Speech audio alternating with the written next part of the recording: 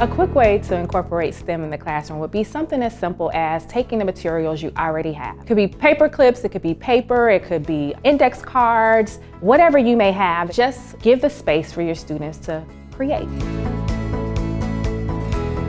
I would also create things like STEM bins where you just put something in a little box, add different activities for students to do. It could be open-ended or it could be something that they could have a guided practice with.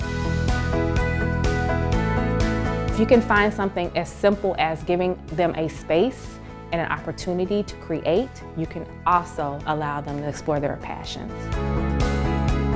I also encourage teachers to get connected. So go out to Twitter, go out to Instagram, go to all these different places. There are so many teachers out there that are showcasing the things that they're doing with STEM, and they will be happy to share it with you. I would tell other educators that they do not have to reinvent the wheel. There are a lot of resources out there available.